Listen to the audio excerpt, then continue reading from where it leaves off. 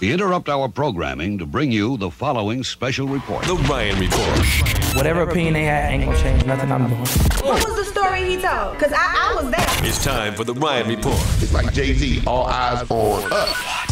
On the People Station, V103. This is your Ryan Report right here on the People Station, V103. It's a celebrity Ryan Report. Yeah. Got to introduce our guest here in a second.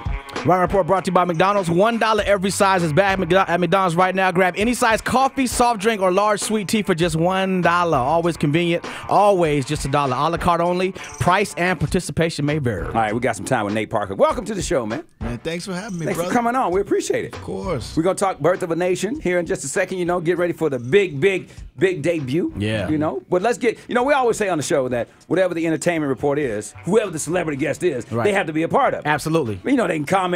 If they don't want to comment, Yeah. they just, I don't have nothing to say. I But don't know. normally they want to comment. I don't know nothing about that. Normally they're going to comment. Yeah. Okay, so we talked about doing a tease. Mm-hmm.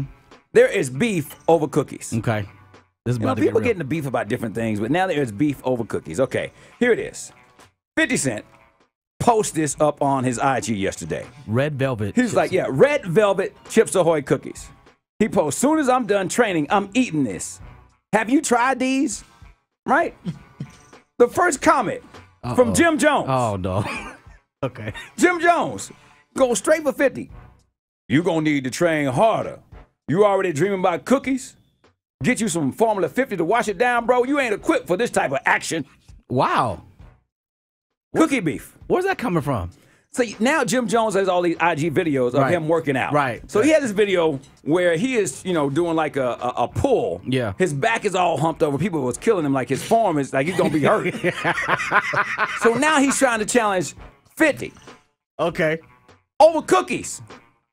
First of all, I don't like red velvet anything. I don't like the cake. I definitely not gonna try these. That seems like a lot. Are you a red though. velvet guy, Nate? I am. Chips Ahoy Red Velvet. Would you do this?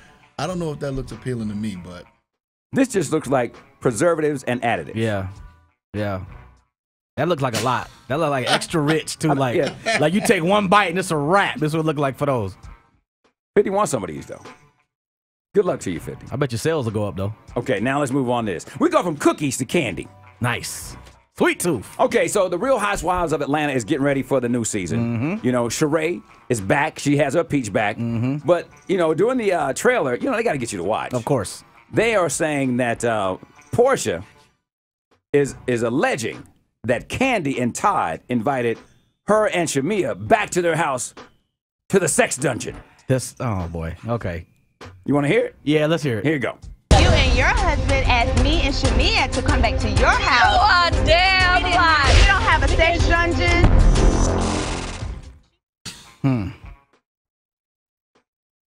Listen, that don't. Okay, I understand what's going on, but that just don't sound like candy to me. That don't sound like some candy. It doesn't would sound do. like black people to me. Not at all. Like, not at all. Black people have basements. Right. We don't have dungeons. We don't have dungeons. We didn't even do Dungeons and Dragons. We don't like the word dungeon. Right. So, you know, I don't Unless know. it's Dungeon Family. Correct. Now, she said you invited us over to hang out with Outkast Yeah. and Big Boy. That's and- believable. That's different. Right. A sex dungeon. That don't sound right. Good luck, Shamia. Hey, We asked Shamia about it when she was in here earlier. She Yeah. didn't comment. she didn't want to say nothing. So there you go. That's those two. So we go from candies to cookies to the sweet movie deal Yeah. that Nate Parker got for Birth of a Nation. You like Yeah. that segue, brother? I love that. I'm trying, man. I'm trying. I'm here all week. Doing it. He's here all week. Dun, dun, dun, dun. How do you feel with the anticipation of all the hype around all of this? Are you going to be the guy that looks at box office receipts on that Monday? Oh, absolutely not. I mean, I'm gonna go somewhere and plug out. You know, unplug from the whole system. Really? Yeah, man. It's you know, at the end of the day, especially with a film like this, I just hope people see it, man, and they recognize what I believe to be the power in it. That it's something that can get us looking at America in a way that we can be honest about. You know, the trauma that we dealt with back then and how it affects us right now. Yeah. You know, as you know, it's been a tough 72 hours in this country. Yeah, No most doubt. definitely. So it's like I think we do need things that can help us challenge the way things are and encourage us about how we can deal with things moving forward. So I'm trying not to think about box office or awards or anything that. I just want people to see it and hope that it has an effect on people. So how do you do that? How do you, unplug from that? Because there is so much, it first started off with saying, first they had Little Miss Sunshine, which got $10 million, which was a great movie. It's a great movie. And then they said, well, Birth of a Nation gets $17.5 million. So the expectations are beyond, anything possible. But then how do you not say you want to do well?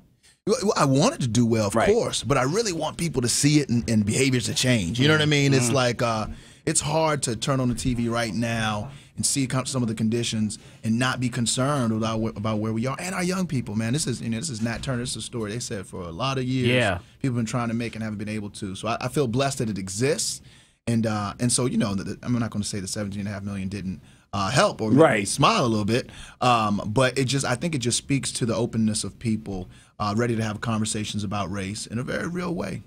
Was it difficult to keep your own emotions in check while playing a role like this because of the sensitivity that we're dealing with right now? Like, I would think that to do a role like this right now would be something that'd be very difficult to disengage from when you're not shooting. Does that make... Brother, you're absolutely right, because so many of the parallels from then we're dealing with now. Right. You look at police brutality. I think it's easier to understand the context when you see that the very first police officers were slave patrol. Right. You know what I mean? They just went around the plantations, rounding us up, making sure we weren't running away, controlling our bodies and our movements. And a lot of that's happening now. Right. You know what I mean? It's like we're good in our own neighborhoods, but as soon as we venture out, a lot of the times we're rounded up. That's when we're, where I come from, that's how the projects work.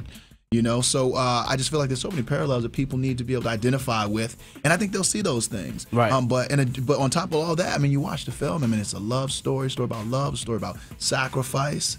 It's a story about resistance.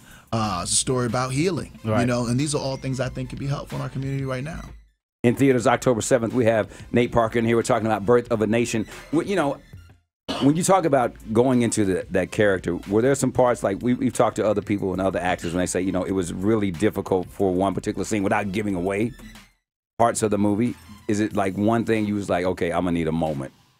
There were a lot of those things. Even before we started shooting, you got to understand, we shot here in Georgia. Yeah. We shot in Savannah, which was amazing. The people were incredible. There were a couple scenes where, like the crew had a hard time because we were shooting on plantations that really housed slaves. Right. Yeah. You know what I mean? So it's like when you're dealing with that and you're standing on that soil, it affects you. You know what I mean? And there were certain lines in the movie where people would say that, there's this one line in particular, or a woman comments on the things that are happening around, and it feels like a contemporary line. It feels like she could be standing outside the studio right now saying that line. So anytime where it hits home like that, it affects you. Yeah. And sometimes you need a moment either to plug in or to step away from it after it's done. Sometimes that line becomes harder to separate. One of the big elements in this film is the element of leadership. Yeah. And I think that with that and the way that it's going to be portrayed is something that's beneficial to the things that we are dealing with right now. Because if you look at things, like everything is cyclical, right? It's just the only thing that changes is the setting. Right. And so do you think that that's got something to do and that's going to resonate further with the audience when they see it? I think so. I had the benefit of having written the project as well. So there were definitely things that I planted in it very specifically, whether it be from the research or from dramatizing it, so people could recognize the things that we're dealing with then and the things we're dealing with now. Something you just mentioned is leadership, man. It's everything in our community. Right. Just even especially in Atlanta, there's so many people having conversations about what we can do to deal with some of the systemic crisis that's happening in America, happening in our country, happening in the state, and great things are happening. So I hope when people come out of this, they come out of it with even more encouragement. Looking at themselves like, okay, what I'm doing is working. Or if Nat Turner went through that on our behalf, you know what? This is nothing. I can deal with this. I can move forward. So hopefully it encourages people. We're screening this thing in juvenile detention centers, in prisons. We're trying to screen it for law enforcement. Right. We want everyone to be able to see the relationships and how those relationships back then, play themselves out now. And not from a standpoint of indictment and pointing the finger at each other, but just for us to see, this was our reality. And like you said, some of those cycles from back in the darkest ages of this country, we're still dealing with right now in 2016. Yeah. Nate Parker is here. We're talking about Birth of a Nation in theaters October 7th. All right. 7/27 right now. 7/27. What do you want people to say to themselves when they're walking out? What do you want them to feel? Well, I want them to be encouraged. I want them to ask themselves, how might I deal with systems that are oppressive in America right now in my own environment?